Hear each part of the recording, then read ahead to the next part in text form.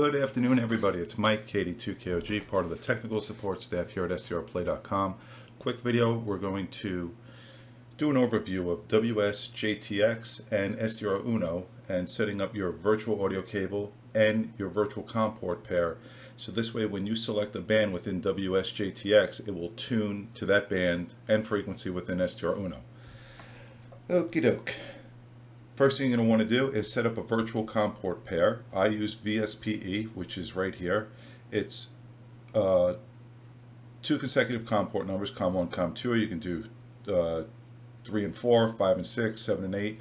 I believe Windows 10 had an issue with using a comport with a comport number 10. I'm not 100% sure, but it's a possibility. I believe I read that, so just stay away from using 9 and 10. And if it's not an issue anymore, let me know in the comments. But I believe I read an issue that there is problems with selecting comport 10 for some reason within Windows 10, and if I find it online, I'll post it in the description also. So just make it simple. Make a comport pair 1 and 2. You can use VSPE or you can use COM0COM. There are some caveats with using COM0COM. I'm not a user of that app, but I'll put a link in the description that shows the proper setup for that software. So you have your comport pair right here, 1 and 2. So we'll minimize that. Second thing you're going to need is a virtual audio cable. I have actually 3 of them. I have VB cable, which is free. I have virtual audio cable, which is paid for use. And my sound card has a built-in loopback function, which acts as almost like a virtual audio cable. So I use that. So let's just use a VB cable. Let me find that and we'll launch it. Now I'm also using a brand new mic, just came in about an hour ago. So hopefully the audio levels are correct. They won't be lower, they won't be too loud, or you don't hear too much background noise. Hopefully it's just right. So let's find VB cable. It should be under VB, go to cable, and go to cable control panel. And it's just the free version comes with a single pair, which is all you need, an in and an out, and mine is set up for 44.1, and the input should also be 44.1. So we'll close that out. Let's launch SDRuno. Okay, let's click play. Select the high Z, bring that up. First thing we're going to do is go to the settings, go to out, and select the virtual audio cable. And as I said, I have 3 of them. I have VB cable, VAC, and the loopback built into my sound card. So for the purpose of this video, we're going to use VB cable.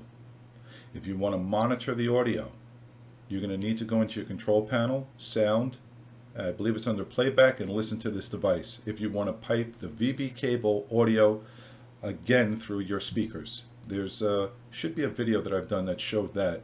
I believe it's video 2 or 3, but I'll put a bunch of links in the description. Like I said, it's just a quick video to show you that this does work. Alright, so we select the VB cable. That's good. Let's launch, we have to set the virtual comport pair. So we want to go to CAT. Now, there's 2 comport numbers when you make a pair, consecutive numbers, 1 and 2, 2 and 3, 3 and 4, however you want to do it. Set SDRuno up as comport 1, leave the baud rate at default, and you want to go to enable connect. So that's COM1. Go into WSJT-X, I have to find mine, which is right here, and you're going to set it up to use COM2 as a Kenwood TS480. So let me slide this into view, bring this into view, and we have nothing in the spectrum. So we have 2 things to configure in here. The input, which is a virtual audio cable, and the control, which is a TS480. That's what SDRuno responds to. Let's go to configuration. Let's go to, no, we're not going to config. We're going to settings.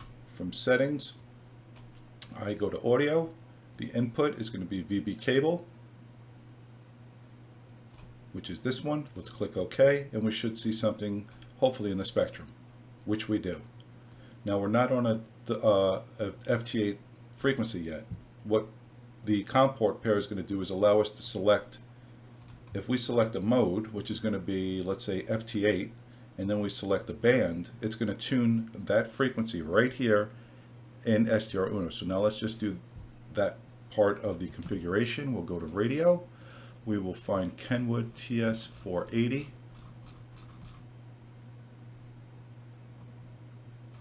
which is here. We're not going to use COM1 because it's a pair. SDRuno is set to COM1, so let's set it to COM2.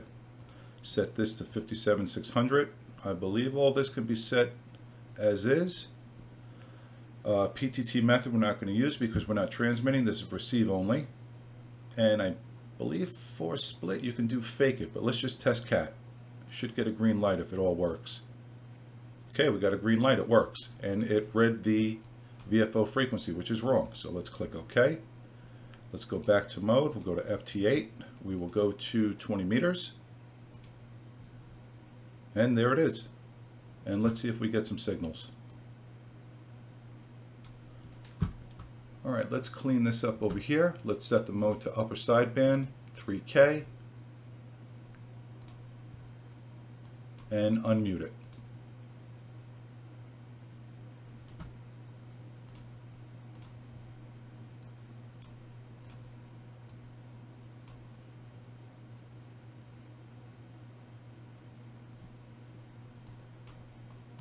And there you have it. It decoded and controlled SDRuno. Big thing that needs to be done also with doing any of these FTJT digital modes is set your PC clock. It is extremely important that the clock is accurate.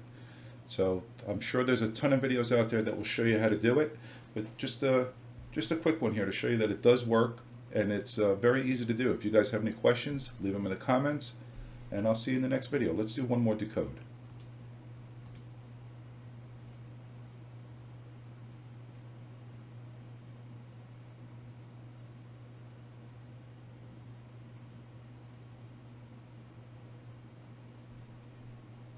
'73.